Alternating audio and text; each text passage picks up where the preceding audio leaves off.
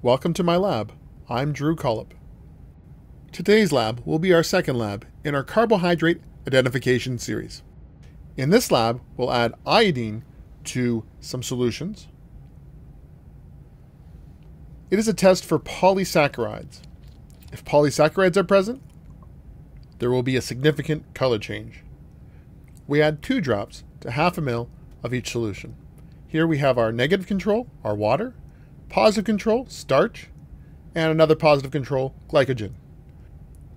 Notice the significant color change between the negative control and starch and glycogen. Let's now test our samples. Sample 1. Sample 2. Sample 3. Sample 4 was eliminated in our previous video, the first video in our carbohydrate identification series. It was determined to not be a carbohydrate by the Molish test. Here we have sample 6 and sample 7.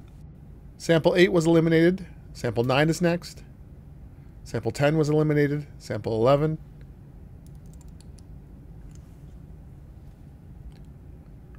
Sample 12. And sample 13. Now compare our controls to our unknowns.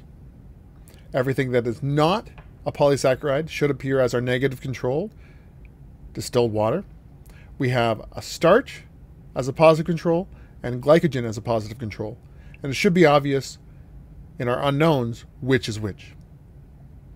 We will then eliminate these samples for our next test, which is Barfoed's test, and we will test for disaccharides versus monosaccharides.